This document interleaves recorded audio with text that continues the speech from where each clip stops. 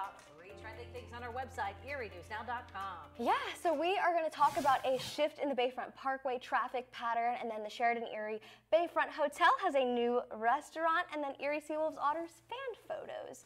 So, we got to double tap everything. Okay, so the Pennsylvania Department of Transportation has made a change to the westbound lanes, the Bayfront Parkway. This went into effect today. So according to PennDOT, traffic will still be a single lane, but it's going to shift from that westbound traffic into the unused south lane, and because of the shift, they're going to add a temporary traffic signal, and they're going to also put up signs to direct any pedestrians or bikers on that road. We knew this was coming as they begin work on the Bayfront. Yeah, phase 1, phase 2, so we'll see how it goes. All right, moving on. Looks great. Yes, so the Sheraton Erie Bayfront Hotel, which they just did some renovations to their guest room, they also renovated that former Bayfront Grille into a new restaurant called Two45. So this is a picture of the newly renovated restaurant here, and this is going to be serving kind of American cuisine with a focus on seafood. Obviously, we're right by the bay. You're going to have beautiful bay views here, but it is a historic meaning behind this name. It has to do with the Battle of Lake Erie. Started at 245, ended by 250,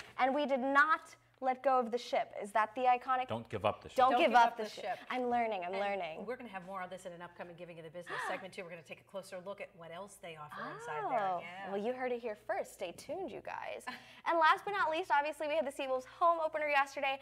And I asked people last night, are you at the SeaWolves game or are you at the Otters game? A lot of people were at the Otters games. According to our comment section, they said they would have been at the SeaWolves if that date wasn't changed. But I was at the SeaWolves game, and there was plenty of people there. So here are some fan photos here if it wants to play for us. Cute little kid. It might be stuck. This might be part of our ongoing technical issues here. It might not want to play. But this little kid here, he was at the SeaWolves game. We had some fan photos of people at the Otters. I threw in a picture of me and Eva there. We got a selfie, but it was a great time, and obviously the SeaWolves took home a win. Otters not as lucky, but they had an amazing season. And tremendous series. 3 overtime games, just rotten luck. Yes. It happens. When we come back, a chance to make you smile, we head back to the ballpark on a special day for one young fan.